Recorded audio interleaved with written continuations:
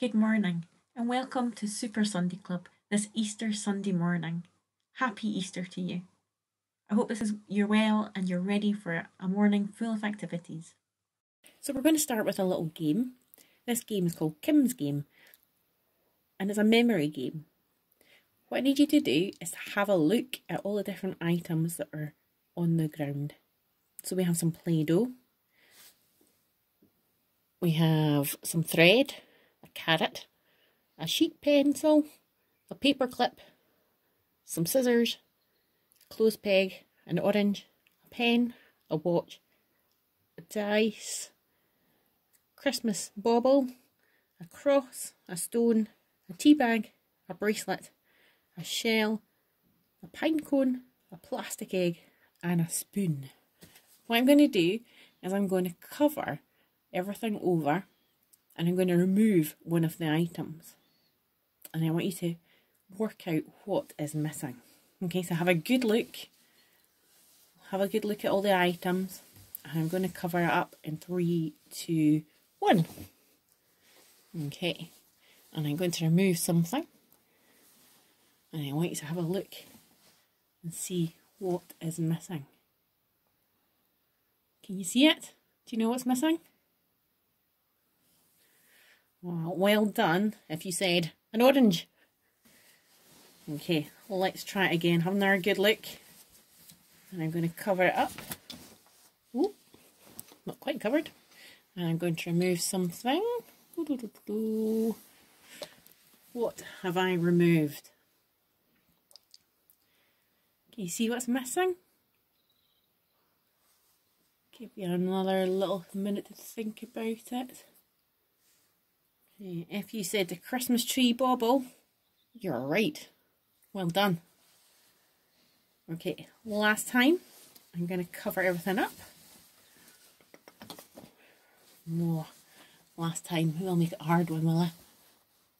I am going to remove something. Do you know what's missing? Have a good look. If you said sheep pencil, then you were right. Well done. Excellent. Good memory work. So at Easter, we remember that when Jesus died and rose again, he removed all the barriers that stood between us and God. All our mistakes were wiped away and the price was paid. Because of Jesus, we can choose to follow God and enjoy a perfect relationship with him.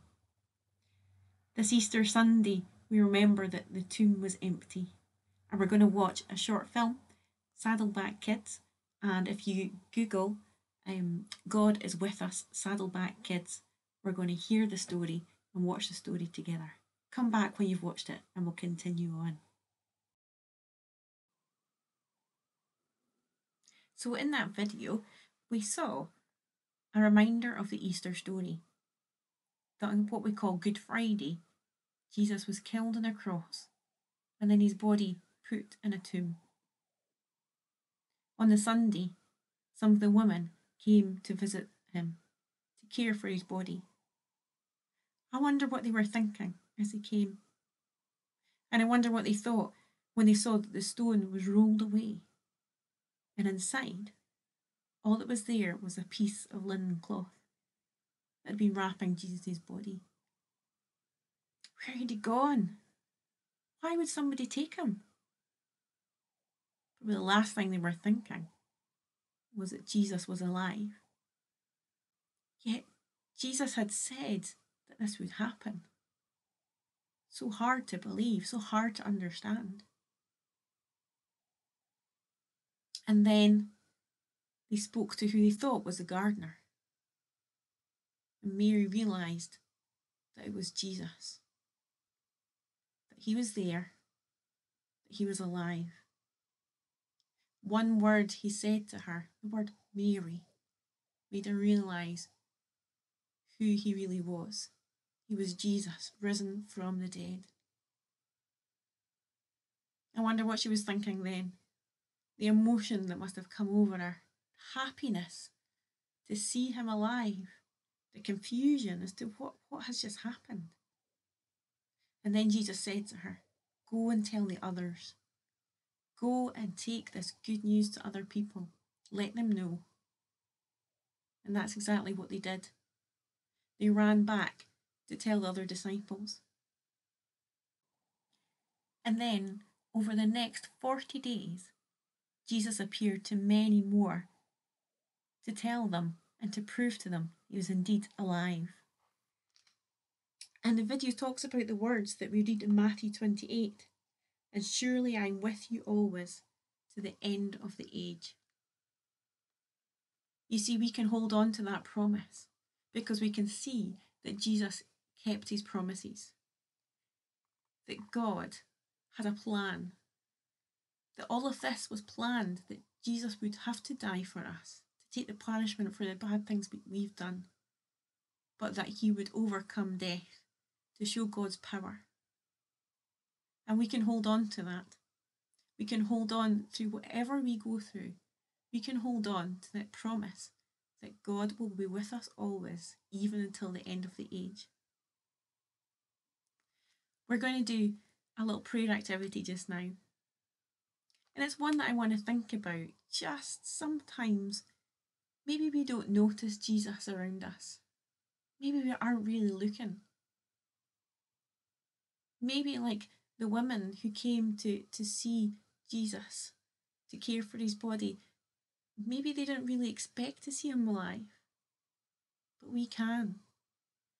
So we're going to do this little activity. And what it involves us doing is taking a piece of kitchen roll and folding it in half. On the top, I want you to draw something. I've written Jesus, and then I've just put a little curvy line that I guess might look like the outline of the tomb.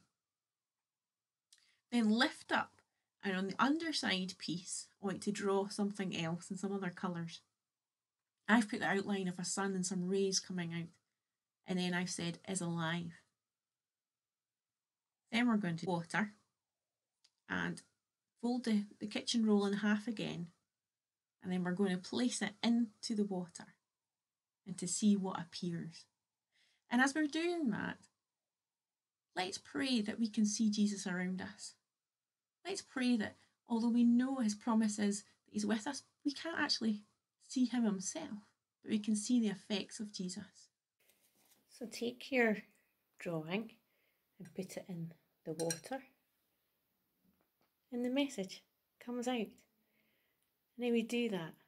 We give thanks that Jesus is alive, that we can celebrate today, Easter Sunday.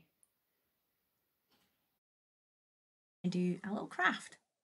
For this, all we need is some sellotape, some scissors, a clothes peg, some colouring in pens or pencils, and if you can see on my screen, I've cut out 2 pieces of card.